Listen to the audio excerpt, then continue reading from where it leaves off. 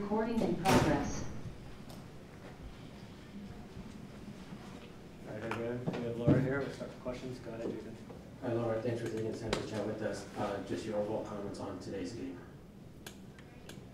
I'm going to repeat myself. Not enough quality. That's it. Yes, it's my turn then. I wanted to ask you a little more on the positive side. Ryan got her second straight start today. Just wondering sort of what you saw from her in the last game that made you want to start her again, and then what you saw from her today.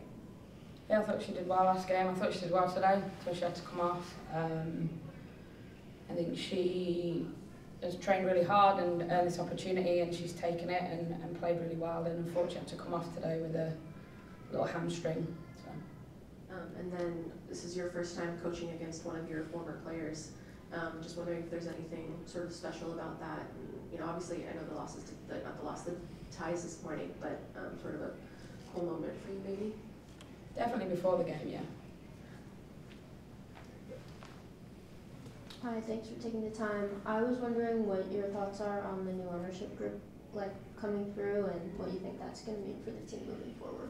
Yeah, I think it's really exciting. I think, you know, local owners being part of a collective group under one umbrella, I think is going to be amazing for the club. And I think, yeah, I think it's going to be amazing. Coach, I know this is a tricky subject, but you've spoken for weeks about the lack of quality in game. Mm-hmm. Is it something you have to address in the August transfer window? Yes.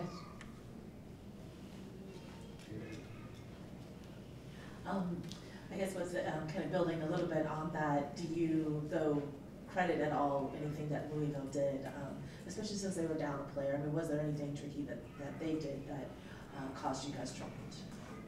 Worked hard, kept going.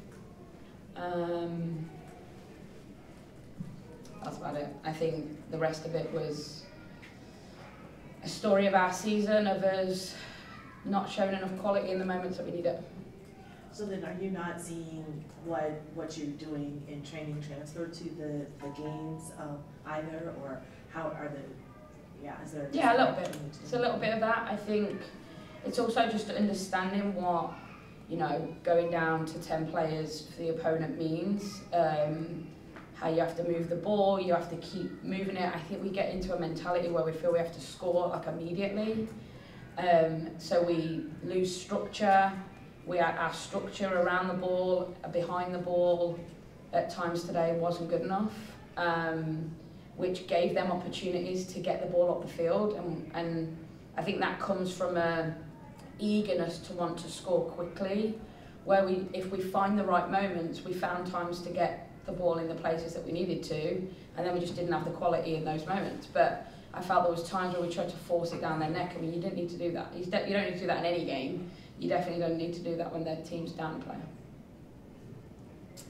Could you elaborate on the upcoming transfer window and what positions you would want to see strengthened for the squad? I don't think it's necessarily about positions. I just think, well, we have to be active. I think we know that we lost a lot in quality in the off-season. And I think we have to look at ways in which we can replace that. I think that that's a big key for us.